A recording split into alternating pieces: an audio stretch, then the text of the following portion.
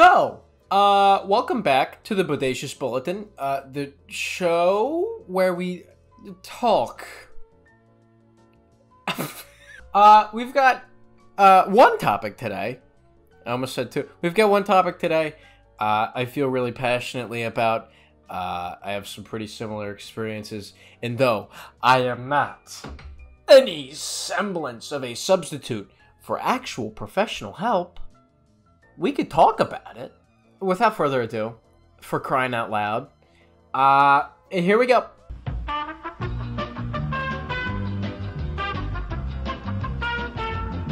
Hey Orange, over the past few months, I've come to realize that I was surrounded by a very toxic group of friends. It's funny, you hear so much about being yourself and not following the crowd that you'd expect it to be easy when you're actually falling victim to those things. But I guess it's not as simple as it sounds. Anyway, since early last year, I've been hanging out with a group of people that would fit into your typical popular kids description. It was really hard to express my own genuine interests and opinions around them, so I started convincing myself that I was interested in everything they were. I listened to the same music they did, wore the same clothes, liked the same girls as they did, as embarrassing as that sounds. And it got to a point that my entire being was tethered to them, and I completely lost who I was on my own. However, over the past few months, I've managed to heavily distance myself from them and started working on myself.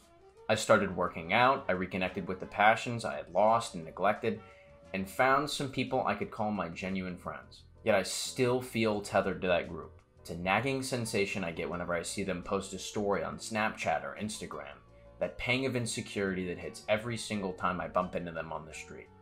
I somehow still feel left out when I see them doing stuff without me, even though I know deep down I don't want to.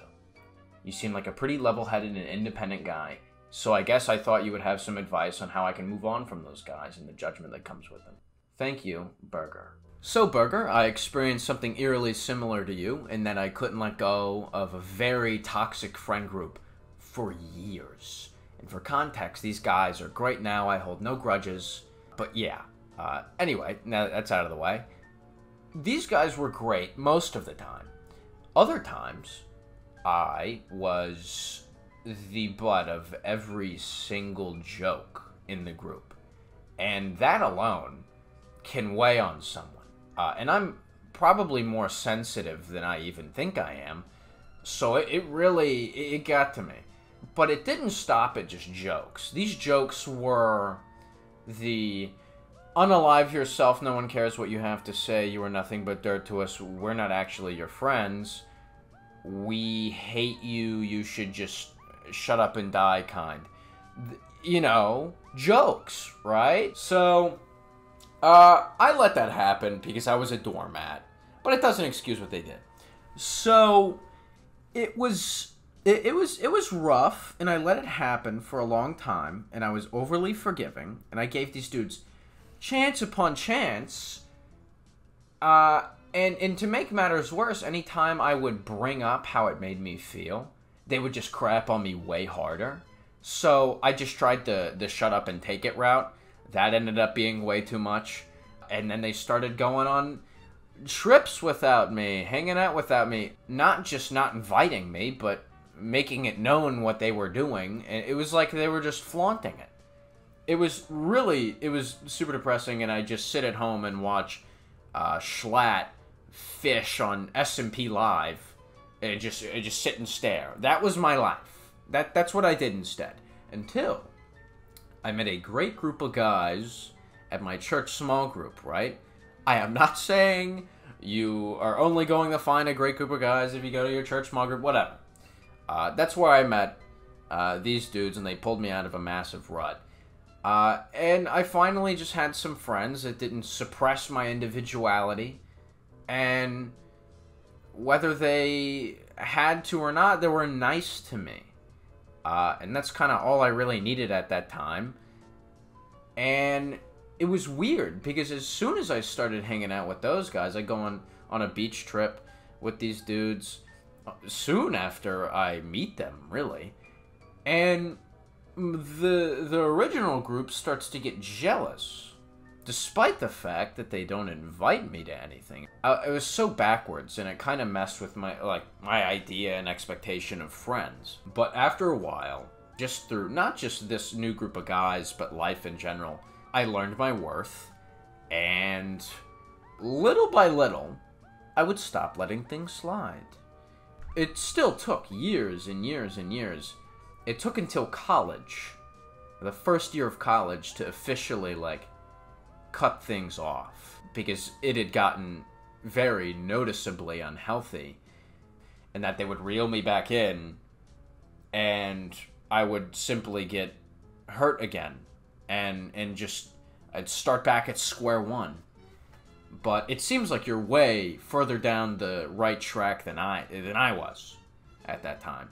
It seems like you found these dudes, you're reconnecting with your passions. I didn't even know what my passions were by that point.